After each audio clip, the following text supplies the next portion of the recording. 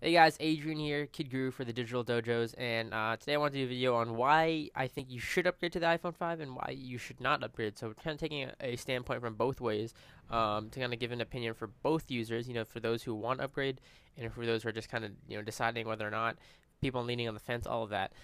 This will be going up on digitaldojos.com with accompanied blog post by myself explaining more about the reasons, etc. And I hope you guys can hear the background noise. There's just super typhoon going on right now, so hopefully that doesn't get in the way of the video. First off, let me start off by saying I did my coverage. I watched a lot of people's opinion pieces on the iPhone 5, and I decided that, hey, I had the opportunity here in Japan to get on the list for SoftBank, my carrier, early list, to order the iPhone 5, to be on the pre-order list for the iPhone 5. That's not even out yet technically, but I know somebody who works at SoftBank, so I decided, hey, why not go for it if I can get it early? I'm thinking about getting the 16 gig model. Nothing is set in stone yet. I'm just on the list, so we'll see how that goes. But anyways, I wanted to talk off first, starting the video of about the technology, the new technology in the iPhone 5, and let's run it down real quick. So it is faster. That's just every upgrade, every incremental upgrade.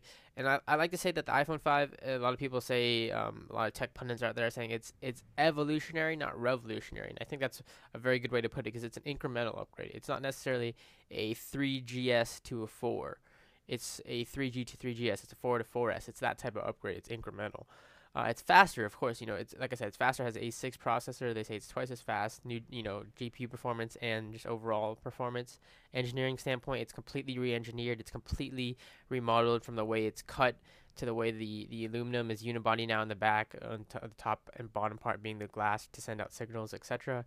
The inside has been, just detrimentally made for space for battery, for the new ports on the bottom with the new 9-pin lightning dock connector, which is something that a lot of people are saying that Apple is kind of just doing to switch up the standard. It's something they had to do to re-engineer the phone to really fit in all that stuff. If you've never seen the inside of an iPhone, like I said, I used to repair these for a living, or for a job, I should say, a local business. Repair iPhones and iPods, and the dock connector does take up a substantial amount of space. And the only way they could have fit all this stuff is by taking that and re-engineering or re-innovating a new dock connector. So it's gonna have iOS 6, and it's gonna have, like I said, new technology. It's gonna have LTE. It's gonna have that Lightning connector. It's gonna have some improved hardware specs, etc., etc. So with that, let's go into the reasons why I think you should upgrade to the iPhone 5 under certain circumstances. Why to upgrade? It is, if you are coming from old hardware, if you're coming from anything 3GS and below, it's a surefire upgrade. I think if you're on the 4, it's kind of on the fence whether or not you should upgrade. It's kind of like a 50-50 depending on what you need. If you need, something that's super fast and the latest, then yeah, obviously go with the 5. If you just, speed doesn't really matter to you because most people won't really see the difference between the A5 and A6, just regular consumers. Um, so I think the $99 upgrade to the 4S would do you just fine. But if you want, if you're coming from old hardware, like I said, the iPhone 5 is offering the A6, it's offering LTE, it's offering a lot of cool new technology out there. If you just want to get a feel for it, because obviously it's re-engineered. It's or I'll talk about this in a second. But if you're due for an upgrade, also, if your contract has expired and you're looking to get a new phone, you might as well, if you're looking to get with the latest, an iPhone 5, if you want to be an early adopter. Um, Talking about the re-engineering part, like I said earlier, it is faster. Obviously, that's just a definite. Re-engineered wise, if you have a 4S, basically the way the iPhone 5 is, if you think of it, is if you have this backplate right here, and if you know how to remove it, that's awesome. Because if you remove it, or if you just imagine it sliced off, that's the exact dimensions of the iPhone 5. That's about how thin it will be, not necessarily how light it will be, because the iPhone 5, a lot of people are saying it feels, amazingly light. It's one of those hands-on thing that you really need to experience. If you are for phones that are light and just, up to date in technology, the iPhone 5 is obviously your way to go. It's faster, it's re-engineered, it has a lot of cool new stuff in it. So those are my reasons. I think if you want to upgrade, or the reasons or situations you should upgrade. Now let me talk to you why you shouldn't, or why you should not upgrade if you're thinking about it. Um, the 4S is still great. I think a lot of people are touting the 4S, but my 4S is awesome. It's the speeds, the way it performs, it's awesome. Hardware-wise, if people take the specs of the camera for the 4S and the 5, they're hardware about the same. They're just about the same in terms of quality, in terms of 1080p video. The only thing the 5 kind of has on the up and up is the new lens. It has that new sapphire lens. It has the ability to take photos while shooting video. It has face detection and HD video.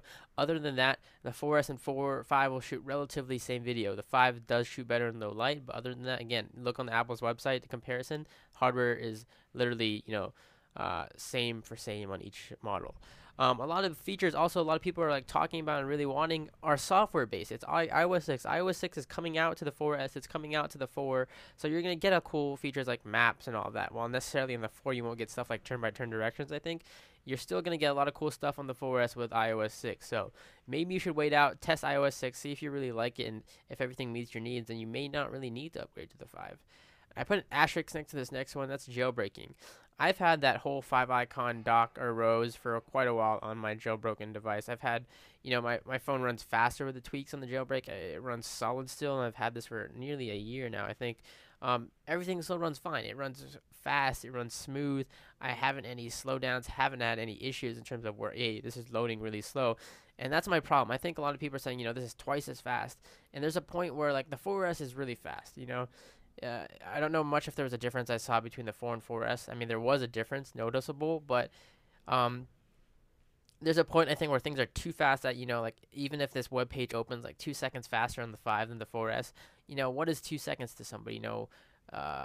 Applications I can see, yeah, gaming performance that can be a bigger thing, but again, the 4S is still a solid device. It's still a solid hardware. So I don't necessarily think all the hype for how fast it is a reason on your own to spend out the extra cash and upgrade. And lastly, wait it out. Some people really just need to wait it out. You don't need to be an early adopter. If there is going to be a 5S, there's going to be a 5S, then you can wait out for that. And if you really necessarily need those features, you don't really need the 720p FaceTime, you don't necessarily need the 4-inch screen, then it's up to you. You don't really need to upgrade. It's just again, I'm saying it's incremental, but the phone's still gonna sell great. The phone is still a great device. I'm not taking it away any points away from it engineering wise, because it is a great designed phone. There is just some issues I have with it, but I will still be upgrading. Like I said, I mean, further down the road, whether it's early or later, I will be upgrading. The 4S, though, again, it's still a solid device. I think if you're on the 4S, you don't necessarily need to upgrade. Everything beyond that is a little bit more leaning on the side of upgrading. So I hope you guys can take my opinions, and hope it helps you out in whatever way possible. Again, head over to digitaldojos.com for more videos, more content. Thanks a lot for watching.